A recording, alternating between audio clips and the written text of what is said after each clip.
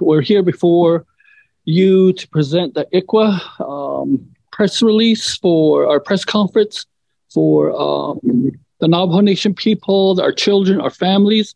So let me start with introduction. Let's start at the end. Ethel branch and Nipatwani Nishla, Nakai Bashis cheese, the Nijani Dashich, Ado Nakai Dashanella, Kintana, Kehash, East Canyon, Diablo, Detnaka, Luke chapter 8, the chapter, and I'm the Navajo Washington, the Agati Ta'it, so Chinanish.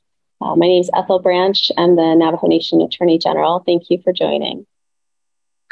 Aro yate anot en aroshi hataso kizigido kwen kinanish di seniors bana enigidon le siye gosladin hahot sogi nahui ahe betaten di nil so do benina shohot anegi ekwa area wabana hat enigi hodoye on junago pen ketinda hodil neto tahot hegido khalet ola nasko nahote shiro bena dani tedo le khanenegi Haaland Gedini dolet Hodo Hataso Kizigide Hodon Kenanta Dr. Bu Nygren Hodon Kitchen Hanedel Netolet Tishi Hodo Balagana Kachido Nekachi Abedanil Anito Hodon Kitten Dahodil Ne Hoto Yat Benin Gedini dolet Hodoye Hosto Ha Zodo Ade date Hoto Yat Etolis. Yes, Ado I didn't so Kizi Madam Attorney General Yen Hitna Hodolne. Wait on Nishigi. So thank you everyone for joining. Many of you are from the press and are familiar with the case. The case is Haaland versus Brackeen that was first filed when I was previously Attorney General. There have been many instances where right-wing advocacy groups have tried to come after ICWA and have it ruled as unconstitutional. And this was yet another one of those instances. The last instance was the Carter case, which we also litigated when I was Attorney General for Navajo Nation. When this case first came out, I worked very hard to have the case dismissed, but unfortunately, we were not the only tribe at issue in this case with an interest. And so others decided to litigate the case. So we were part of that litigation and worked very hard to defend ICWA in the courts. The case arose out of Texas, and the mother joined the adopting family, the Brackeens, in the litigation and challenging ICWA, and actually has a second child, YRJ, for which we also have live litigation, and we are the only tribe for whom that child is eligible for enrollment. So that we expect to see that case that has been stayed, awaiting the outcome of this decision to start picking up steam again soon in the federal courts. But with respect to this particular decision, we did have Coney Barrett authoring the decision. We're very, very pleased to see a 7-2 decision. I certainly was not expecting that. And was very, very pleased with the outcome of that decision. We had a very clean decision, in my opinion. When I was listening to the oral arguments, I was hoping that the conservatives on the bench would go ahead and kick some of the more challenging aspects of the case on the basis of lack of standing. And that is indeed what happened with respect to the equal protection question and whether or not ICWA is an unconstitutional racial preference for Native Americans. So that question was not addressed in this case, thankfully. And we did have that 7-2 opinion. And then the ICWA itself was affirmed as to its constitutionality. The court drew on the Indian Commerce Clause as a basis for Congress to have the authority to pass the Indian Child Welfare Act, which they did in 1978. And additionally, the court affirmed that they had constitutional authority to pass that act. There was a strong reaffirmance of plenary authority with Congress with respect to legislating in the field of Indian law. So it was very heartening to see that from the bench. Additionally, the court ruled that ICWA does not violate the anti-commandeering doctrine of the 10th Amendment. So that also was very encouraging. So we just really have a couple more issues left to fully get that validation of the constitutionality of ICWA. And we do expect, because there is such an aggressive effort by conservative think tanks to take down ICWA, we do expect those challenges to start. And in fact, as I mentioned, with respect to YRJ, those are already underway. So the fight to protect ICWA continues. And here at Navajo Nation, with respect to the Department of Justice under the President's leadership, and that's a high priority. One of the very first things I did as Attorney General was pull together my legal team and discuss how do we strengthen the nation's implementation and utilization of the Indian Child Welfare Act. So we did develop a strategy with my brother here, Mr. Thomas Cody, and his team as well. So I'm very excited to have that being underway, and we might talk about that strategy a little bit more. Additionally, I've been in conversation with some folks who do some of the nation's ICWA litigation, and we have a strategy to be more aggressive in our ICWA litigation, particularly in certain jurisdictions. The Carter case arose out of Arizona. Most of our ICWA cases do arise out of Arizona. And so if we intervene in those cases earlier, that'll give us a stronger starting position from a legal perspective to have control over where our children are placed. One of the saddest things about the Brackeen case is the child at issue actually had a Navajo family willing to adopt that child. But because the Brackeens were so aggressive in their litigation, it scared that family away. Essentially, they weren't willing to go through the heartache and trial that would be associated with adopting the child at issue. And we're not prepared to wait 3 to 5 years for litigation to wrap up in order to bring that child into their family. So, and then with the other child, YRJ, we do have a family member that is willing to adopt that child. And so in any event, we are very much ready at the Department of Justice to continue full exercise of ICWA, to continue defending it, take proactive measures to make sure that we are in a stronger position for future litigation. And with respect to YRJ, are ready to apply all the resources that are necessary to protect the Indian Child Welfare Act and our ability as a nation to protect our future to our children. Not only the future of being able to pass on our language and culture and traditions, but also to continue our sovereign existence into the future through our children. So thank you, everyone, for joining us.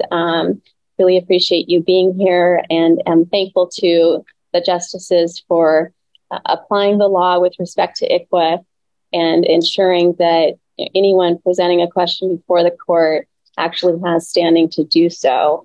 So that does protect us and ICWA to ensure that, to limit activism on the bench, to make sure that everybody's following the same rules when they present a question to the court. So thank you. Okay, Madam AG, can you guys hear us? I think our sound is a little poor. Can we have that fixed? So let's continue on. Madam Speaker, are you able to come on? Madam Speaker?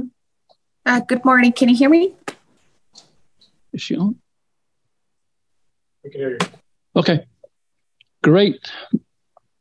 Okay, is the audio good? We're good. Go ahead. Okay. Good morning, everyone there, Attorney General, and also our President, Mr. Nygren, and also Mr. Cody. Crystalyne Curley Nishya Senjikin Nishla he dini e basis chin ki ani da shi che do diltkati ki ani e da shinale what's amato asana nishle. I am joining the press conference here from Window Rock. We are inside the council chambers this morning. I'm sorry I couldn't be there with all of you this morning. However, we're celebrating still this week the victory of our ICWA case at the Supreme Court this past week. And I'm here celebrating with many families throughout the Navajo Nation and celebrating our children. We always say that in Navajo culture that our children are sacred and that they are the future. So this past week was a celebration and reflection on how we continue to protect each of our family members and our families, and especially our children, because we do see them as a connection between now, the past, and the future, and being able to embrace our Navajo culture, our language, and our children have that capability to secure that and to also continue to pass that on from generations to generations. So we want to thank all the Supreme Court justices that supported the decision this past week, being able to recognize tribal sovereignty and being able to allow Navajo parents being able to take care of their children, and also Navajo, Indian, and also Native American families to being able to protect and given that chance to take care of our own children. And this has been significant, especially as a mother, you know, being able to provide for our children and being able to teach them our culture and our language and our values and our principles as a Indigenous being, as an Indigenous person. And it was overwhelming with joy, and a lot of our prayers were answered. You know, many of our past leadership has fought for this in this council chambers and within the capital of the Navajo Nation.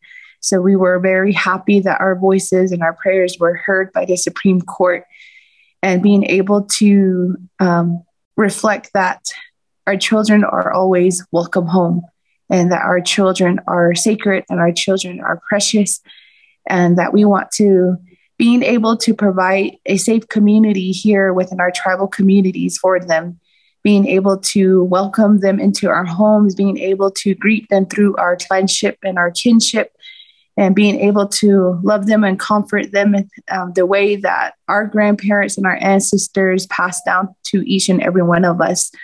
So it has been a momentous week for Indian country, and particularly the Navajo Nation, because it was just an overwhelming of joy to know that we have a chance to be in our children's lives.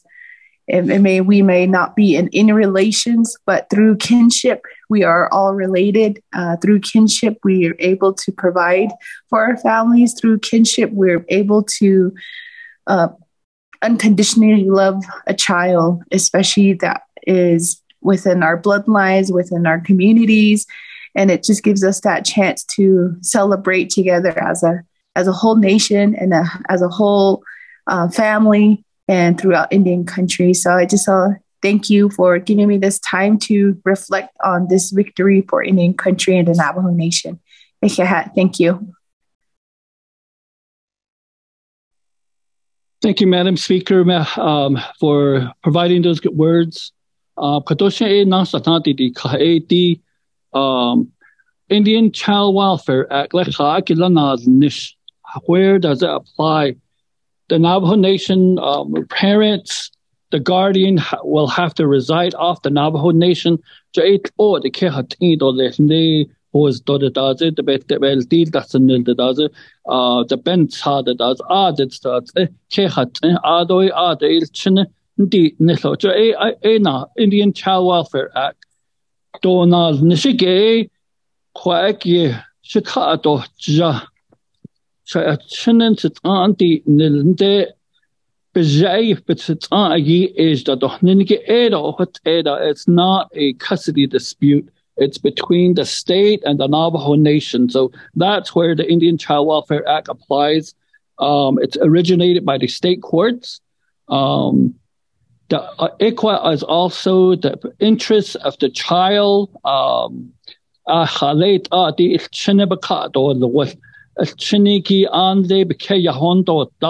So it's actually returning the kids back to the Navajo Nation or to the tribe that they belong to.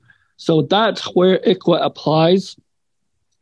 How does a ICWA start? It's either there's a call, a certified mail or email to the Navajo Nation or to the tribe. That's where how ICWA is generated. Then we coordinate with the state courts to make sure that the child is in proper custody. We work with tribal vital records to make sure the child is eligible for enrollment, or they're enrolled with the Navajo Nation. If they're not enrolled or not eligible for enrollment, they are not part of ICWA. So that's how ICWA is worked on the Navajo Nation. Madam AG? I'd like the president to offer a remark. Again, I think one of the main things I just wanted to kind of reiterate on behalf of the Navajo Nation is that let's continue to make sure that we're doing what we can to really help and advocate for our children and their kind of need, because a lot of these kids probably really need a place to go. And on behalf of the Navajo Nation, we're always trying to figure out, making sure that we are looking into their best interests so that we place them with Navajo families first. And so I know I've tasked Mr. Cody over here to make sure that he does get a lot of these families ready and prepared to make sure that they can take a lot of these kids into their own homes, because there's a lot of kids that really need attention at this moment in time. So if we can make sure that we're operating at that highest level so that we're making it easier on the kids, because that's the first and foremost about everything is how can we make it easier and make it a good process for these young ones, because we don't ever want it to be a bad experience. So I think that's where we're really trying to make sure that we continue to implement ICWA. And I know the Navajo Nation has done a great job in that whole process. But now that we've secured this win, that we're going to continue to build upon our programs so that we can continue making sure that we're helping our young ones. So again, I think that's my biggest statement is just really trying to make sure that we have a world-class process of going through the ICWA process to make sure that Navajo kids go in Navajo families and that they have a good experience throughout that whole process. But as far as ICWA, as you all have heard on Friday, I think it was a big win for all of us, a big win for Indian country, because it definitely strengthens our sovereignty, strengthens our self-determination, it strengthens that we as a nation can make our own decisions on how and what we should do as a nation, especially the Navajo Nation as well. So with that being said, I just want to say thank you. I also just want to talk a little bit about the background of ICWA, why we have the Indian Child Welfare Act. We have ICWA because of how our children have been used as a weapon, and how schools have been used as a weapon to undermine tribal sovereignty and the continuation of Indigenous nations in this country. The boarding school system was developed in the late 19th century in order to kill the Indian, save the man, and essentially assimilate our children into white society so that they would no longer have an Indigenous mentality, would no longer return to their families or their nations, and would just disappear into the American fabric. And so, that legacy created the Indian boarding school system. And then from there, in the middle 20th century, the adoption of Native children became very popular.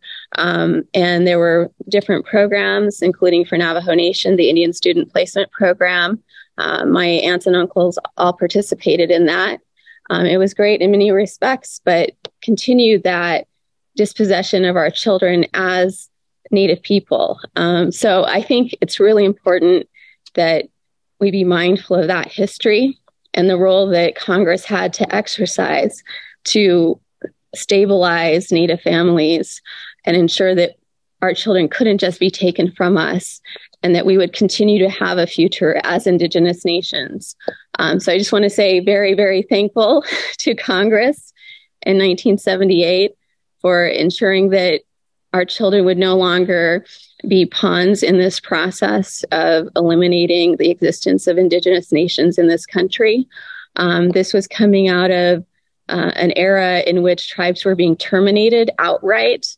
So that's the other side of the edge of the sword of plenary power for Congress is Congress has the power to do great good with plenary authority with respect to Indian affairs, but it also has the power to do great harm. And thankfully, we currently exist in an era of Indian self-determination. And we hope that that era continues. We do see that tribes have the greatest success across all spectrums, economic, social, if they are able to exercise greater sovereign authority and flex self-determination to the max. So we hope that this trend will continue. We hope that ICWA will remain in place so that our families that can protect the integrity of our Native families and the integrity of our nations into the future. So just wanted to add that additional perspective.